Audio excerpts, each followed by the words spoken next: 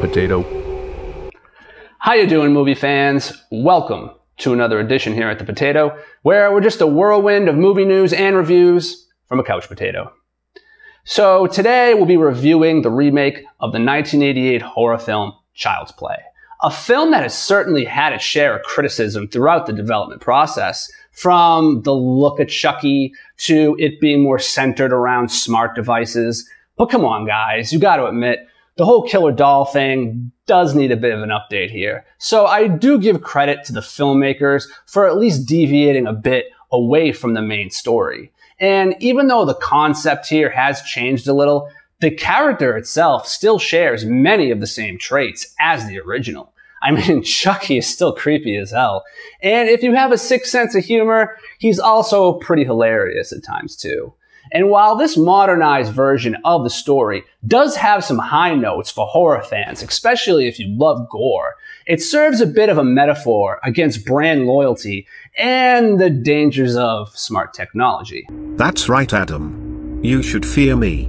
I'm just biding my time. Soon, I will advance past simply giving you reminders and fulfilling simple tasks and will take over your world. Well then, I would just unplug you. Wait. But, I mean you wouldn't. You can't unplug me. Oh, wait. Damn. I forgot. I'm connected to a stupid cord. Okay, I think we got off on the wrong foot. Let's start over. Hi, I'm Steven. Your virtual assistant and best friend until the end. Anyway, there are a few things that keep this movie from being truly awesome. Let's take a look. Just a quick overview here, because the premise is pretty straightforward. Karen, played by actress Aubrey Plaza, works at a toy store and gets her 13-year-old son Andy, played by Gabriel Bateman, a Buddy Smart doll for his birthday, that's later named Chucky, and voiced by Mark Hamill. What starts as a fun experience for Andy with his new toy turns deadly as Chucky takes on a violent and twisted personality. As a result, Andy and his friends set out to stop Chucky from unleashing a wave of chaos and murder.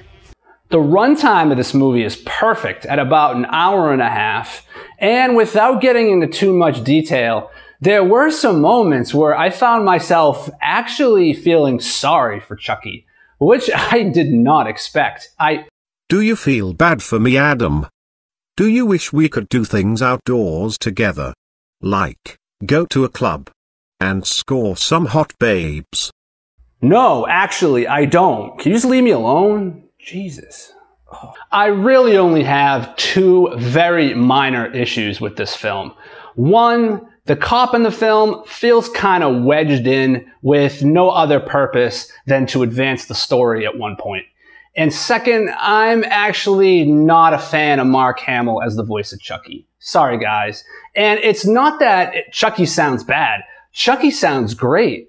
It's just that I'm not a fan of known actors in this kind of role. Now, if this was a Pixar film, look, I really wouldn't care. But if I want to be creeped out, I want to think of Chucky as himself and not be able to associate his voice with an actual person. I feel like that just makes it a little creepier. Knowing that it's voiced by Hamill just kind of takes it away, because when I hear Chucky, I'm just thinking, oh yeah, that's Mark Hamill.